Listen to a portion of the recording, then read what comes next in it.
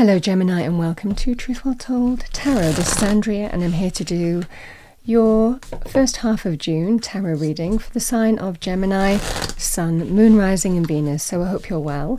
As always, this reading won't be for everyone. Take what resonates for you. So let's see what we have for Gemini. Thank you. Angel, Spirits, Guides. We have 3 cards. 7 of Swords. 3 of Pentacles. And the King of Pentacles. Let's see where that's leading. 5 of Cups.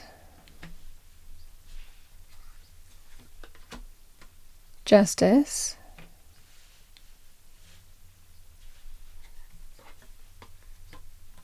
Judgment.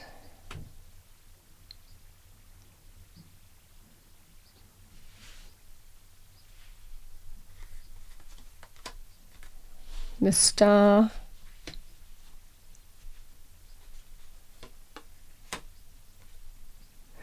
We have the 5 of Swords.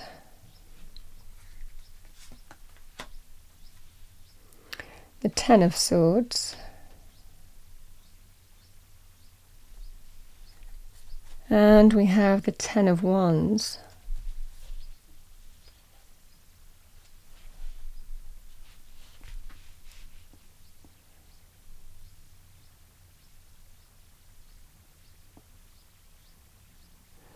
So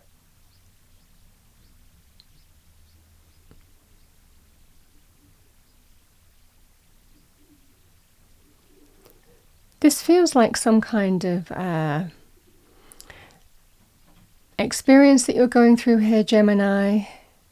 There's been some kind of deception.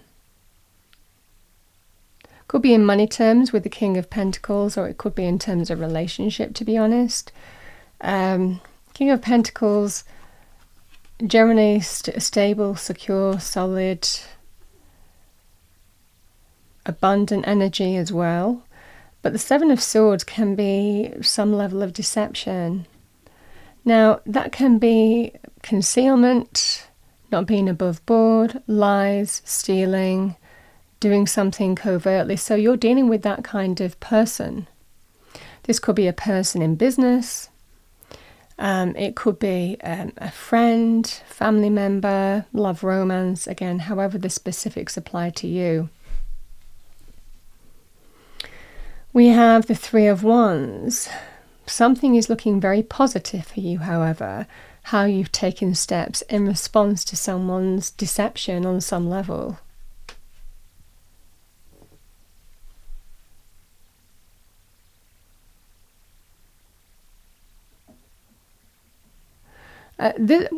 People conceal a lot of the time because, you know, they want to kind of not be above board. That can be things like disclosing assets or disclosing earnings or disclosing, you know, money or, you know, being completely above board in however that process would apply to you.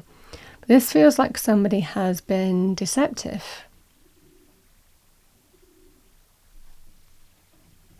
Now, it can be deception on other levels. It doesn't necessarily have to just be material aspects. It can be someone has been deceptive and something's ending as a result of that. It could be a relationship or friendship.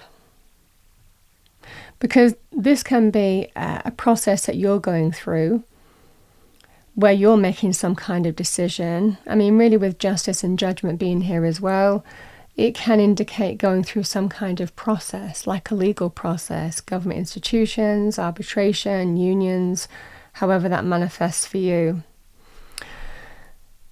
And the Star being in the reading indicates that a tower has already happened. So again, truth, revelation, an event that happens, someone's actions, that can potentially cause some kind of ending.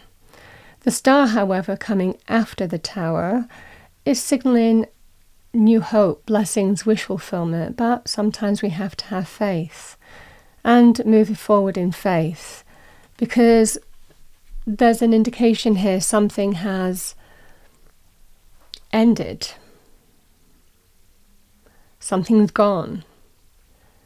with the Five of Cups, but all is not lost in this situation, you know. And even though you're still dealing with the emotional ramifications of that, it's still about moving on from what was to what will be. And Spirit really telling you, you've got every reason to be hopeful and positive now, even though something is gone, of how this whole situation is going to pan out. So that's what I'm seeing for you. There's a blessing coming in, linked with wish fulfillment.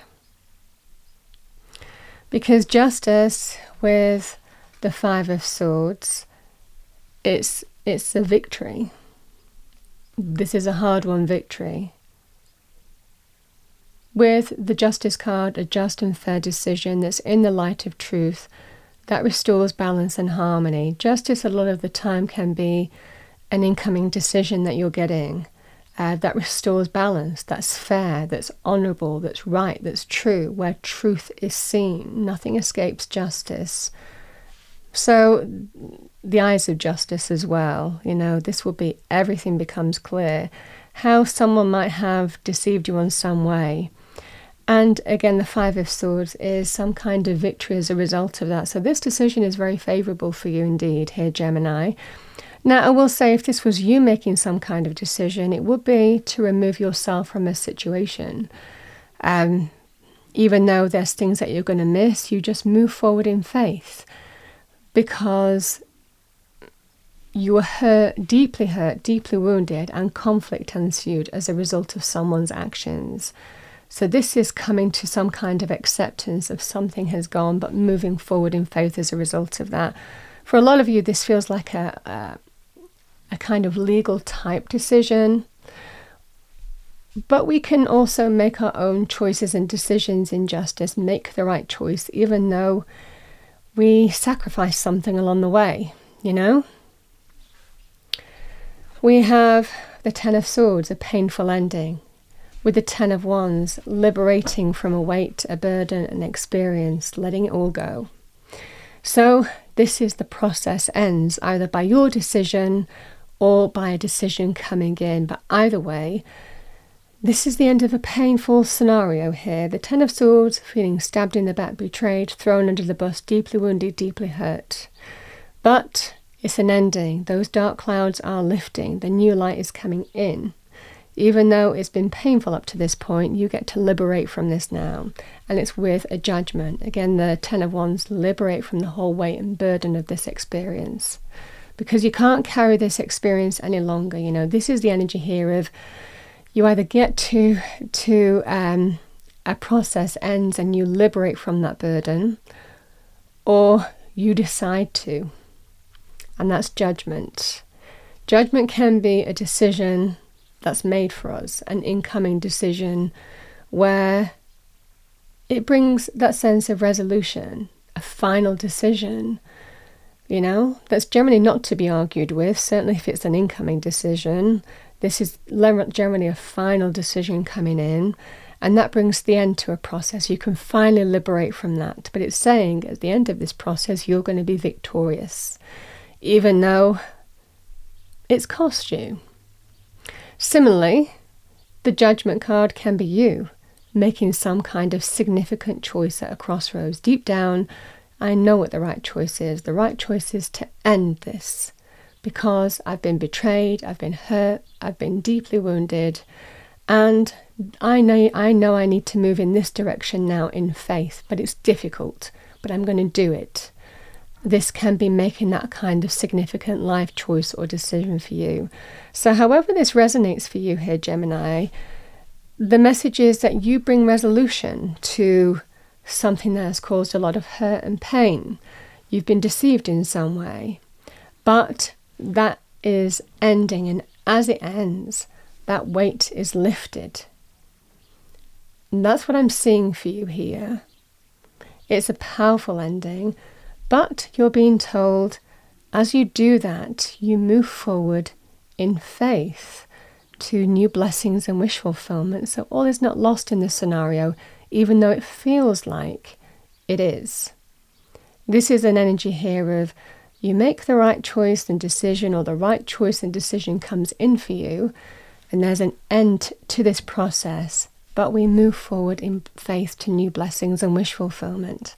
This is only your renewal, and from here on in, you've got every reason to be optimistic and positive about the future, because there's blessings coming your way. And that's what you're being told with the Three of Wands. As you turn your back on this situation here, there's something better coming your way. New ships are on the horizon coming into harbour. You don't know what's coming in. You can't quite make it out yet. But there is something very positive coming in for you. Okay.